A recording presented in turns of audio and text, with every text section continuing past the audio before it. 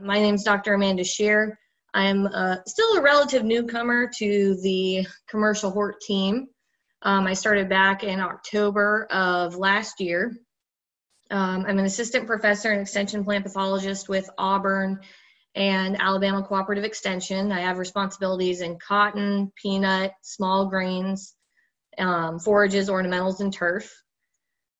Today I'm going to mainly talk about some common diseases of ornamentals in Alabama.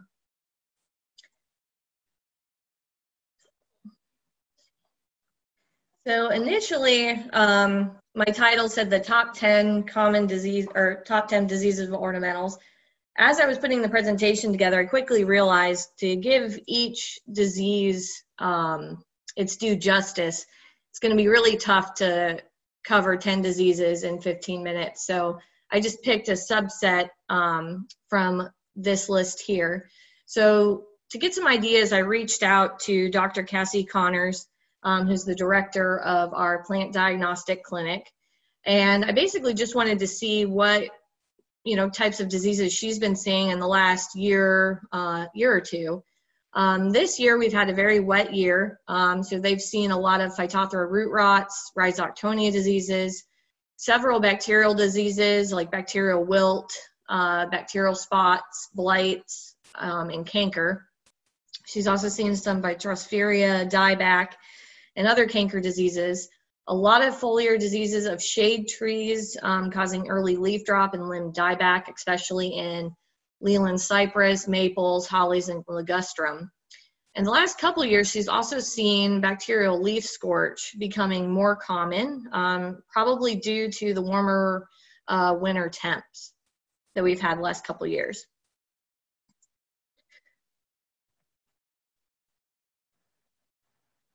So in terms of this presentation today, I'm going to focus on 3 bacterial diseases. I might do this type of presentation in multi-parts to get to that top 10. But as a theme, I picked these 3 bacterial diseases to talk about today. So the first one is fire blight.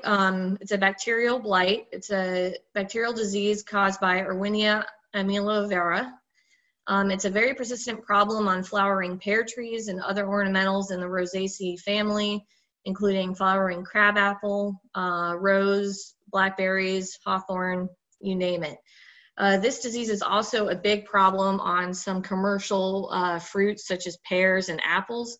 Our other extension plant pathologist, Dr. Ed Sikora, actually posted an alert on ACE's webpage mentioning that he's seen the disease in the last couple months on pear trees. In terms of ornamentals, it's a big problem when you have warm, humid conditions during flowering. This really favors disease development because you have very active growth. So in terms of symptoms, you have this blackened or burned appearance of damaged or diseased flowers, twigs, and foliage. One of the most characteristic symptoms of this disease, you get what's called a shepherd's crook symptom, which is pictured here on the right-hand side of your screen, where you have this burned appearance of the whole twig or branch, as well as the leaves, but you see it starts to hook over, so kind of a shepherd's crook. So in terms of control, there are some resistant varieties, and if you're interested in those, I'd be more than happy to provide them to you. It's very important, especially in the landscape, to plant some of these resistant varieties just so you don't have this disease show up. If you do have some of these symptoms and you notice it and it is fire blight, what you can do is you can prune some of the diseased wood. But if you're going to do so, do it in their dormant season or extended dry periods. The pathogen is less active during this time and is less likely to spread to other parts of the tree or other trees if you have to prune multiple trees. The biggest thing and most common theme of all 3 diseases I'm going to talk about today, you really have to sanitize your pruning tools. You can do this with a 10% bleach or 70% alcohol solution, and this just helps prevent pathogen spread when you're going to different parts of the plant or between trees. I know that the 70% alcohol is still kind of hard to come by due to COVID, but I have been able to find bleach pretty regularly in the stores. But there are some other options, and we do have a good publication that we put out earlier on during the COVID outbreak to give some good options to producers and homeowners that include things like pine sol and a few others that can do really well at getting rid of viruses, fungi, and bacteria.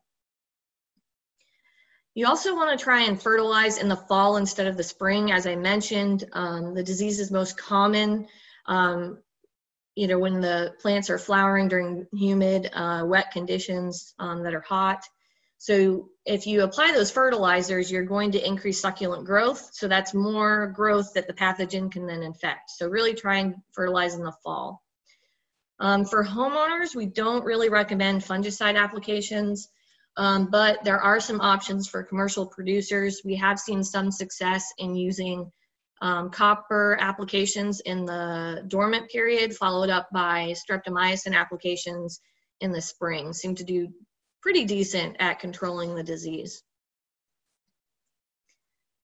So the next one I'm going to talk about is probably one of the most difficult out of the three to control, and there's no fungicide options for this disease. It's called bacterial wilt. It's caused by a soil-borne bacterial pathogen, Ralstonia solanacearum, as a very wide host range of 450 plant species in 54 different families. These include geraniums, zinnias, marigolds, as well as some of your common commercial vegetable production, including tomatoes, eggplant, potatoes, and pepper. This disease, you may have heard about it recently if you signed up for USDA pest alerts or on our ACES webpage.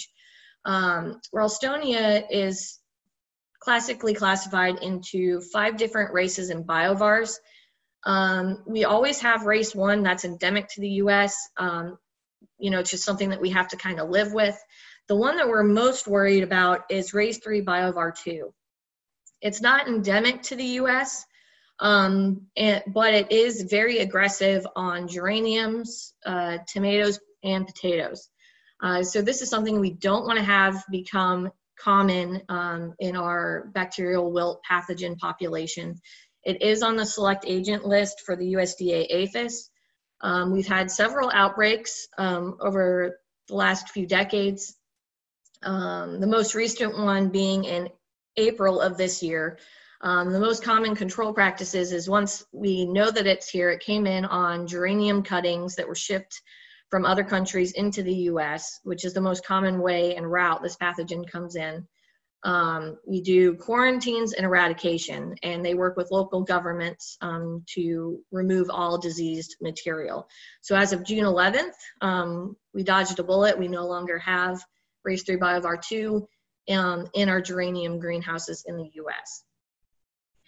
In terms of race 1, it's still a problem, and overall this pathogen is very difficult to manage as it can survive in contaminated soil and irrigation water for several years.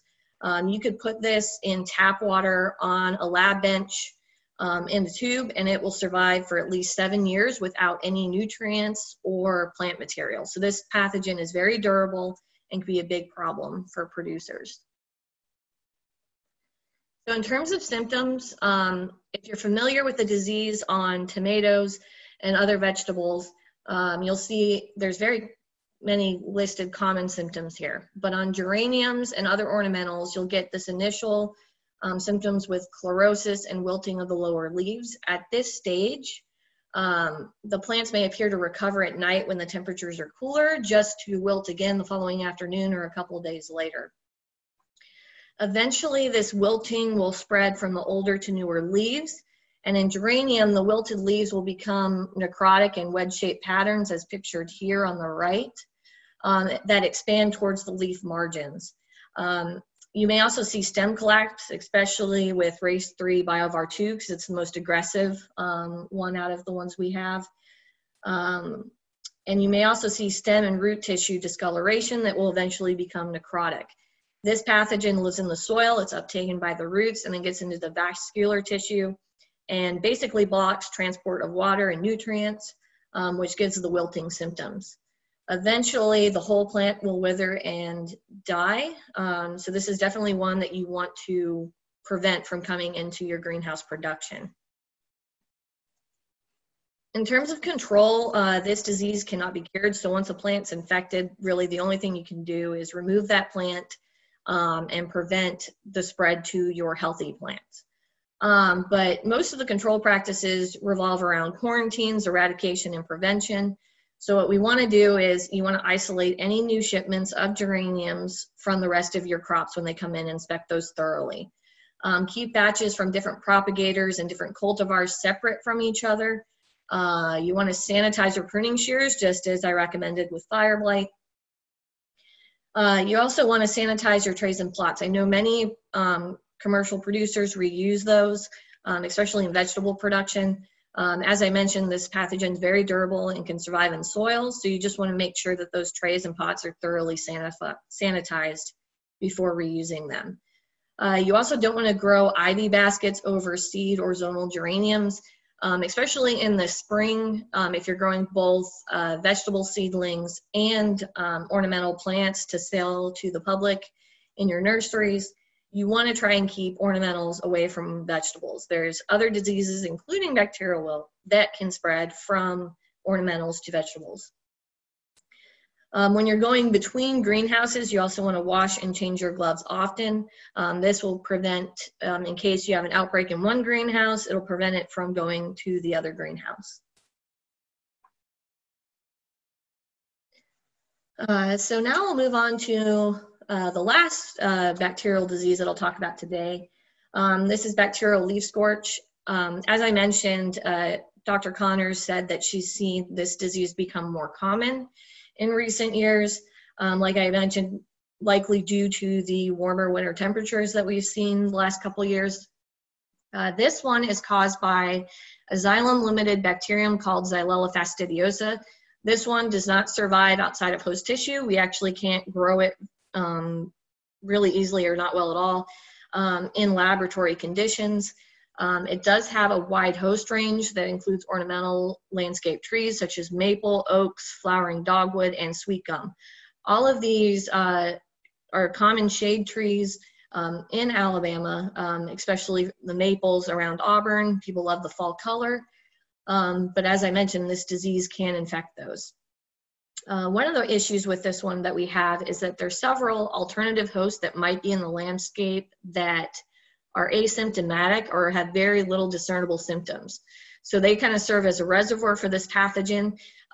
It's transmitted from tree to tree and from plant to plant by xylem feeding insects such as leafhoppers and sharpshooters. So it can feed on those alternative hosts and then transmit it to your landscape trees.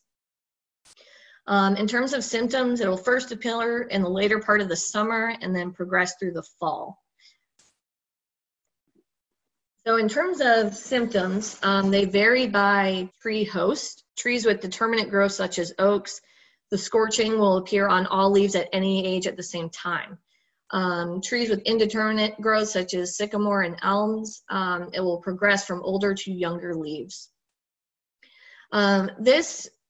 These disease symptoms can also be easily confused with abiotic stresses. You can get some leaf scorching from nutrient issues or also water stress. But one of the biggest things with bacterial leaf scorch is that you have this yellow or red band between the scorched tissue and the green tissue. And that's characteristic that it's bacterial leaf scorch. Your abiotic issues typically won't have this margin there. So that's one of the characteristic symptoms that we look for with this disease. So in terms of control, this one's also very difficult to control, like bacterial wilt.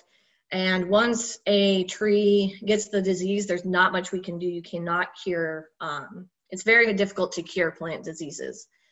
One of the biggest things that you can do is if you do have a tree that does become infected, symptoms are going to be very mild at first. It's a very slow progressing disease, so you may be able to extend the life of that tree by avoiding stress to the trees and maintaining trees in optimal health. So avoiding water stress, watering during drought periods or very hot periods during the summer, like we just went through a couple weeks ago. You can also mulch trees that will help keep soil moisture there. Also ensure adequate nutrient uptake and maintain proper soil pH. You should also prune out dead wood like you should with, or infected wood like you should with fire blight, but like I said, sanitize those pruning tools. And then once diseased trees become very symptomatic with extensive dieback, you should remove those trees like they're pictured here. That's basically just going to be a hazard, especially as you can see in this picture. Houses are very close to this huge oak, so you want to try and remove those trees once they become heavily symptomatic. So with that, that ends my presentation. You are more than welcome to ask questions. If you can't think of anything now, don't worry, I put my contact information up there. Feel free to email me or call me. And if you're in the Auburn area, I'm in the Alpha Services building with the Plant Diagnostic Clinic.